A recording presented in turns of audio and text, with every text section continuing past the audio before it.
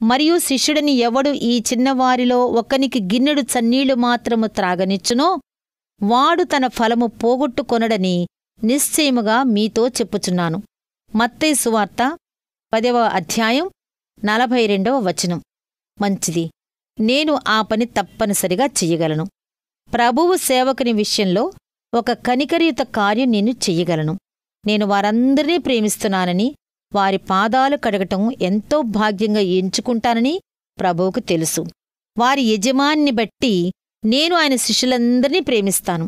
త్రాగటానికి ఒక గిన్నెడు చన్నీళ్లు ఇవ్వటం అనే విషయాన్ని ప్రస్తావించటం బట్టి ప్రభువు ఎంత కృపగలవాడో మనం అర్థం చేసుకోవచ్చు. నేను ఎంత పేదవాడినైనప్పటికీ ఈ చిన్న పని చెయ్యగలను. నేను ఎంత దీనుడనైనా ఈ పని చెయ్యొచ్చు. ఈ చిన్న పనిని నేను సంతోషంగా చేస్తాను. చూడటానికిది చిన్న పనిలా కనబడుతున్నా ప్రభువు దాన్ని గుర్తిస్తాడు. తనను వెంబడించే వారిలో ఒక సామాన్యమైన శిష్యుని ఎడల చేసే ఆ చిన్న పనిని ప్రభు గుర్తిస్తాడు.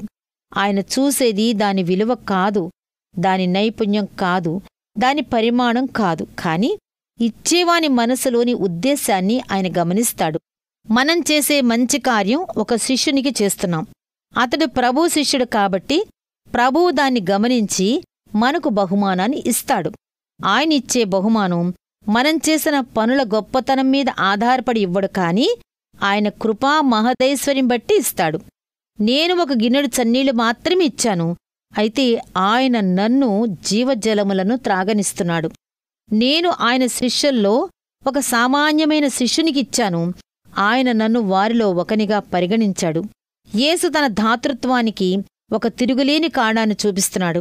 త్రాగడానికి ఒక గిన్నెడు చన్నీళ్లు ఇవ్వటం, ఇది కూడా ఆయన కృపను బట్టే నేను చెయ్యగలిగాను.